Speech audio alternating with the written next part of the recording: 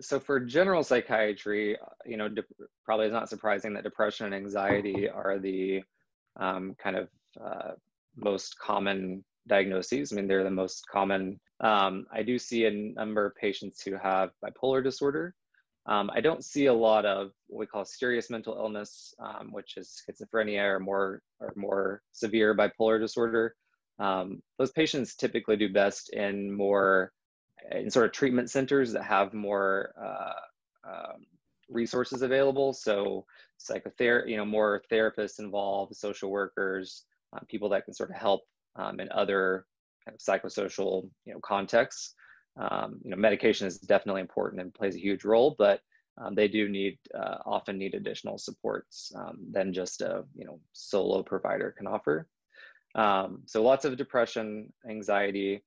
In terms of substance use disorders, the most common that I treat are alcohol use disorders, which is also probably not that surprising since it's legal, been around for a long time, and is pretty highly prevalent.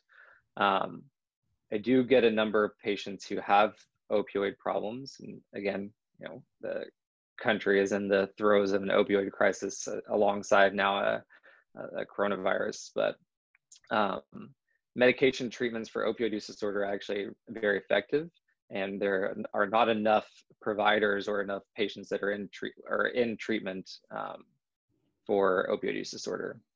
Aside from that, I have a smaller number of patients who have problems with stimulants, cocaine or methamphetamine, and some patients who have problems with marijuana, although there's some nuance to that also, since there's been some shift in policy and sort of opinions about cannabis in the United States. So less people sort of coming in looking for treatment for that, but that may have depression or anxiety and have some problematic use of cannabis. So depression, anxiety, and alcohol, I would say, are the sort of top